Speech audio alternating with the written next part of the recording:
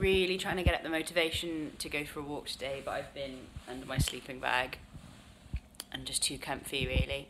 I've been looking at some maps. There's a walk I want to do up in Crickhowell, and I thought I'd vlog it today.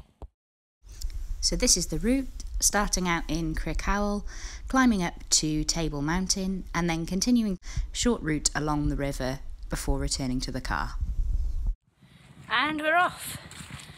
So I finally arrived in Crickhowell. The drive was longer than I thought it would be.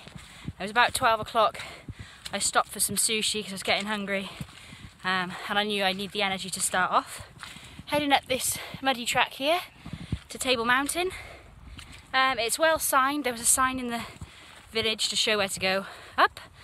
Got my trekking pole out, help with the balance along this muddy foot trail. It's obviously rained recently, and yeah, got my music in, got a good pace going. I now have water in my left foot, but I don't care.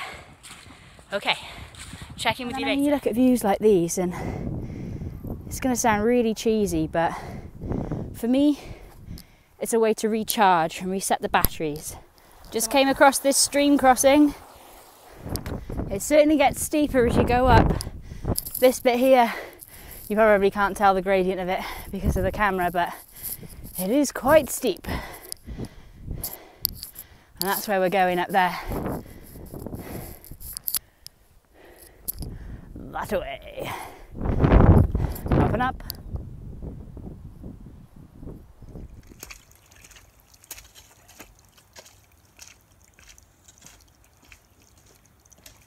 Nearly at the top of Table Mountain now.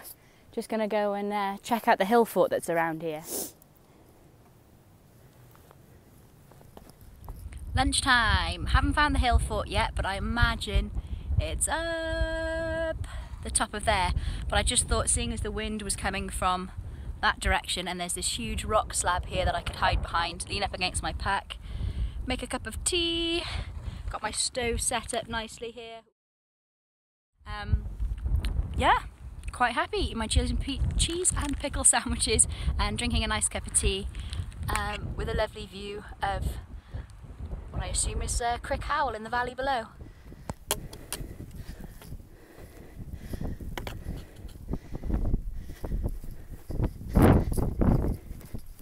It's really windy up here now. I don't think it's so much of a hill fort as just these kind of like little structures.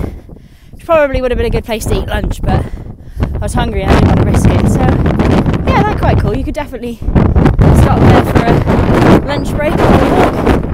Let's go check out the next one. There's a sign here that says 50. I'm not sure why. If you know, tell me. Oops, just made a bit of a navigational error after I came down off the top of the hill fort. Slight detour. I basically wanted to follow the Beacon's Way down from the top of the map, the top of the hill, sorry. And I was like, yeah, I feel good, packed comfy, shoes feel good. I'm gonna run a bit, and got a bit carried away, didn't check the map. And I was like, hang on a minute, we're going south west, kind of back the way that I'd come from. I was like, this isn't right. I should be going west a bit more first. So checked the map and realised I'd basically run in the wrong direction. So at least it was a quick navigational error, and round back again until I'm now on the Beacon's Way. This river is really pretty, and there's like all these like mini waterfalls. Just a really nice area, and also navigationally I did have to check the map again, which is good. It's good to check often, just to see if I was meant to be crossing the river that many times, because it just kind of made me think, oh, should I, you know, this is a significant feature, should I be crossing it? Check the map, and yes, it does run along this river, and the Beacon's Way crosses over it several times, so I know I'm on the right track. Okay, so I just went down to this lovely river behind me, well, to my right, to collect some more water, because I was down to about 250 ml or a cup, so I thought, I don't need it, I'm nearly back at the car, but it'd be good to rehydrate on the way home. I've got my filter, so it's not like, you know, I'm using up Aquamira or anything like that you have to replace.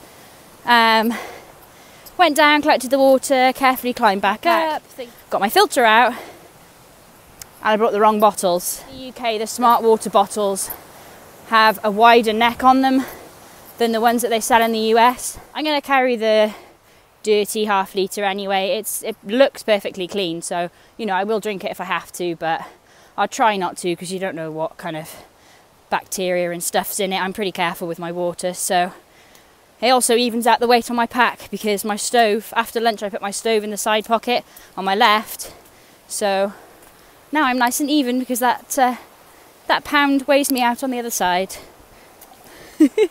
Stream crossing.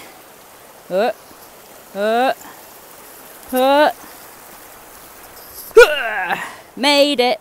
Oh, I do like to be beside the seaside.